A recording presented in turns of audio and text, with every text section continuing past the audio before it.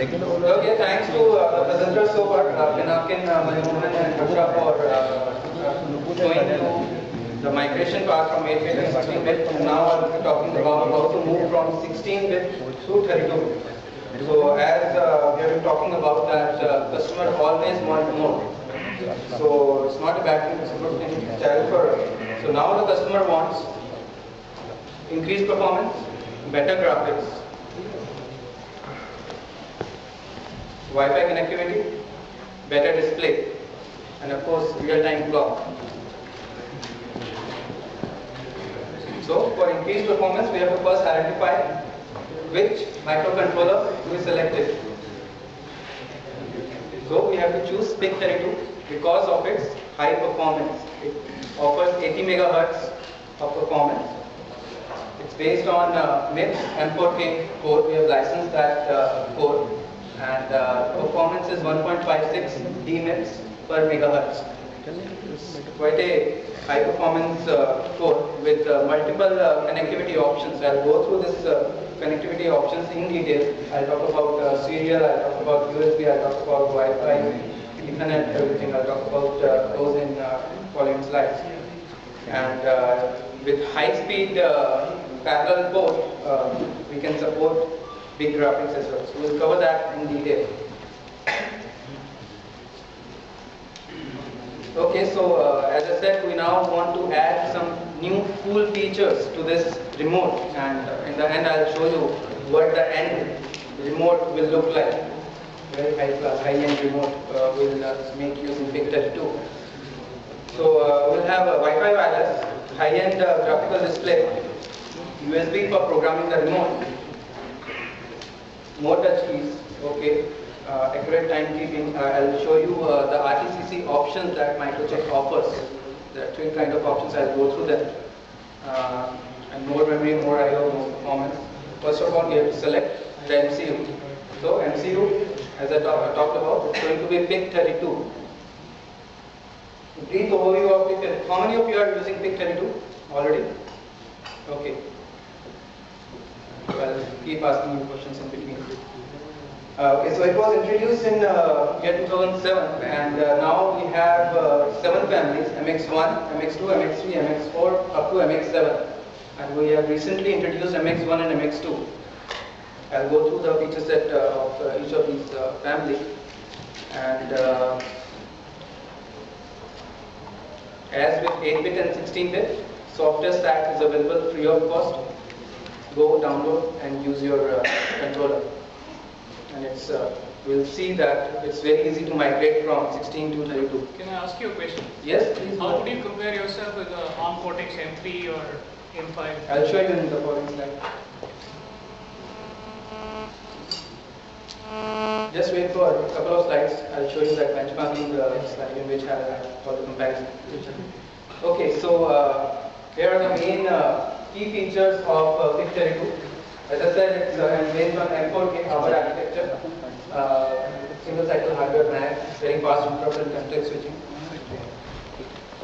Then we have DMA with integrated CRC, which operates in idle mode. Just go through this. We have USB on the go, which can be configured as ghost or on the go or both. Again, I will cover this in detail. I'm going to cover this in detail. Cache. I'm going to cover this Ethernet in detail. Then we have 16-bit parallel master port, high speed. It's very useful for connecting high-end graphics because graphics run through PMD port. So I'll show you some specific development board that uses this technique for connecting your graphics board and then running the application. Okay, as similar with 8-bit and 16-bit, it's a single 2.6 volt supply with power on reset, ground on reset, and low voltage. This is same. Again, this is same compatible with the tool set, the debugger, everything remains same. I'm going to show you, I'm going to demonstrate at the end of this slide set how easy it is to migrate from 16-bit to 32-bit. A couple of demos. One is base, again potentiometer, and another one is Wi-Fi. Few important things to note here is we have recently added I2S and CDMU. Here I'll talk about this in detail in following slides. Okay, this is the slide I was talking about. So this is the benchmark. Who can tell me what is score mark? Software guys? Score mark? It's a global benchmark. Global benchmark. Okay, you are close. It's a global, it's an independent body managed by EMBC, embedded Microchip Performance Consortium. So,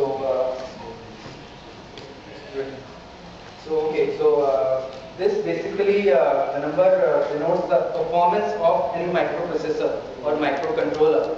Higher the number means better or faster, and this is an independent body. You can go to their website and check out which is faster, which is slow. The whole comparison is taken from their website. It is not something that we have done. And you can see that PIC32 stands out at 80 MHz, much faster than competitor S, 120 MHz. You can find this information who is competitor S. I'm sure you can guess it, but all the details are there on this side.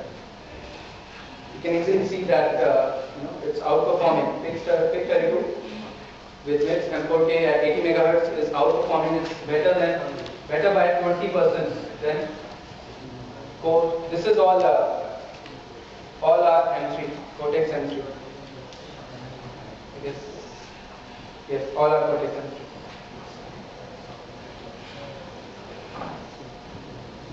Does that answer your question? No, there are other website which says other things. Oh, is it? Yeah, it does. Anyway. We can share that thing later on. And okay, this is the PIC32 product profile.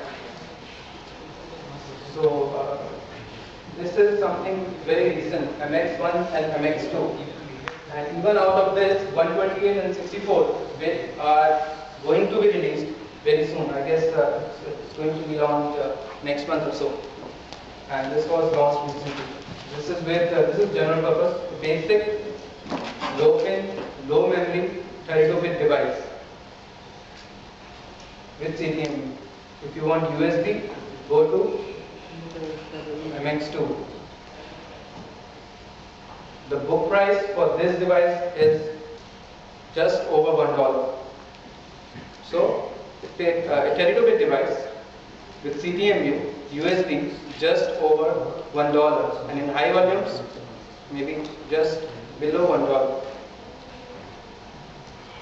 Okay, then I'm sure you are aware of MX3, MX4, using general purpose high memory with USB. Then we have connectivity series with USB and CAN, USB and Ethernet, USB plus 2 CAN and Ethernet. This is the highest series, and this is what is plugged into this development board, the highest one on this board. And the package option you can see starting from 36 pin PLA to 128, 121 PGA. The size you can see is 10 by 10. 10 pin TQFP is 14 cross 14. Really small. And we have other packages as well. You can just go through the website or the product selection guide. Okay, any question?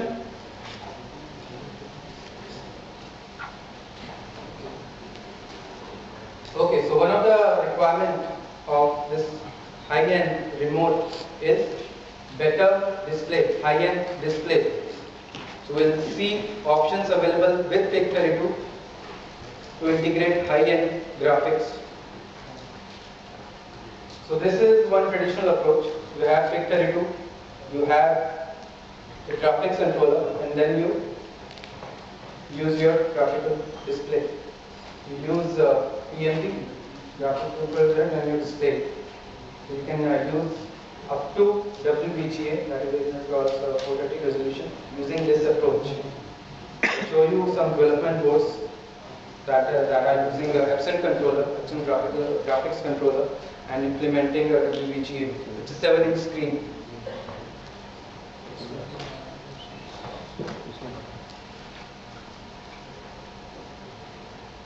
Okay, and this is another board, very user friendly. I'll say it's quite cheap because of the functionality that it offers. This is known as multimedia extension board. So combined with the connectivity options, with the user interface, with the memory, we have this MEV board with UVGA touch screen, a joystick, pigtail expansion counter so that you can connect pigtail boards to it. You can connect, I'm not sure if you're aware of M2M module, machine to machine, where one board talks to another board. So you can really have real-time GPS, something like this on this. We already have Google Maps ported onto pigtail 2. So in real time you can see where are you. Small GPS module using the M2M module. Then it has got integrated Wi-Fi module over here. So I have this module on this table. You can see it later.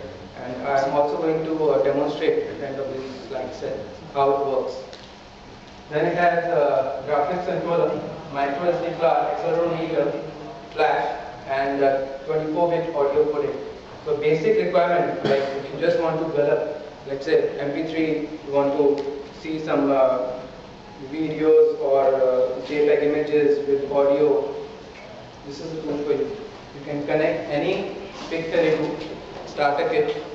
How many of you are aware of starter kits offered by Microchip? Okay, good number.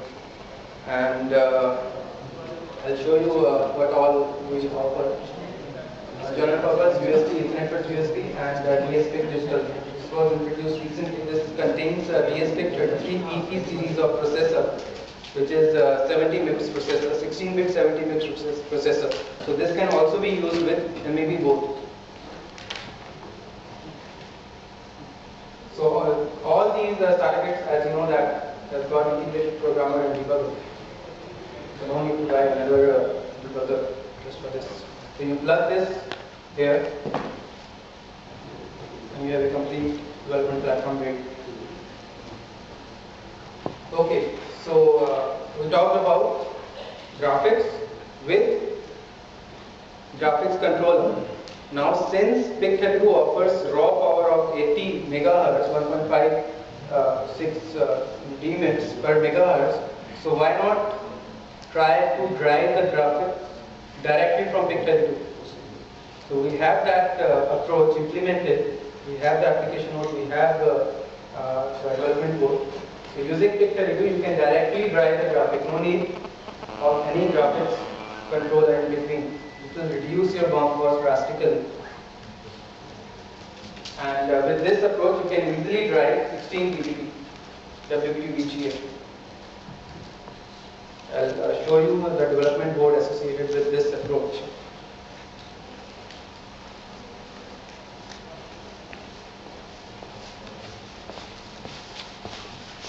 Okay, so as I said, it's because of the high MIPS of pigtail 2, we are able to achieve controllerless graphics application.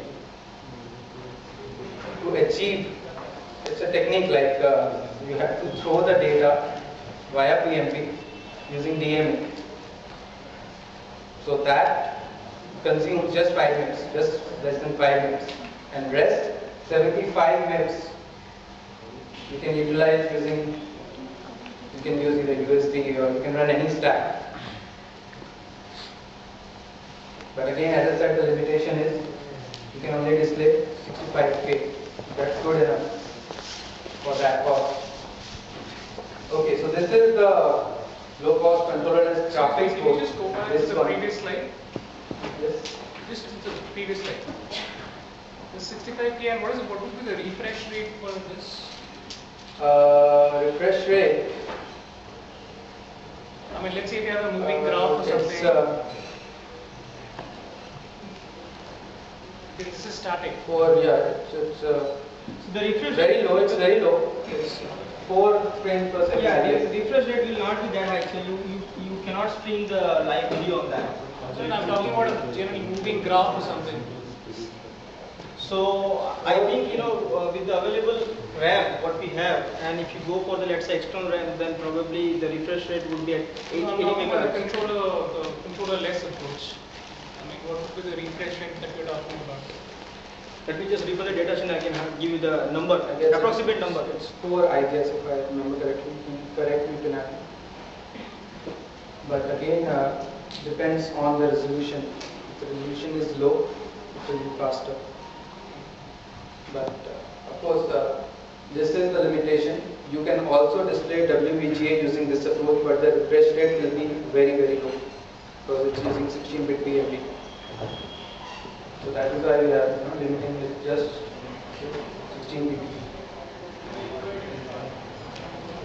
Okay, so this is the LCCG port that we offer for the part number, and it has got external on-chip RAM 256K, and using which you have to use this if you want to drive WVGA 16-bit. But if you don't want this, then PIC32 with the internal memory itself can drive up to 8 dB UVGA display. So if you have in your system PIC32 controller, you want to drive graphics without any external memory, you can go up to 8 dB. But the requirement from customer side is high-end remote, better graphics, 24 dB maybe. So we will use external controller. I'll show you a demonstration video also. So this is the sum up of development boards that we have. This is the low-cost controller list, and this is with external controller. Both have with Epson graphics controller, and these are the displays that you can use Microchip. Of course, you can implement your own display. You can buy the glass and use it on your own board. These are just supporting tools. Any questions so far? Okay. So Harsha has already talked about this graphics library and GDD, right? Can anyone explain what is graphics library? How can you use GDD to implement your touch buttons? Any experienced one here? Has anyone used this GDD tool? No? Okay. Again, these are quite attractive. It's free of cost. It's a plug into MPLAB. Just download it, plug into your MPLAB, and you can design something like this. You just have to pull it from the library, place it, and you have the code ready for that. You don't have to write anything. Drag and drop buttons. As simple as that. Okay, I'll show you a quick graphics video. This is using Epson controller and driving 7-inch screen.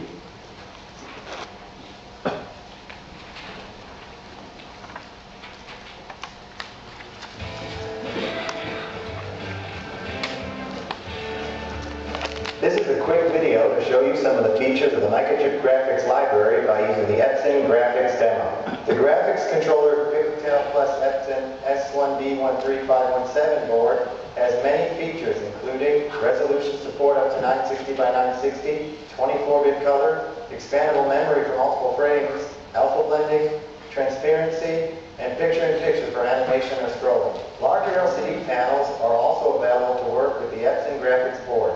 The two seen here are the 7-inch 800 by 480 WVGA and the 5.7-inch 640 by 480 VGA graphics boards. The WVGA board is seen in this video running the Epson demo.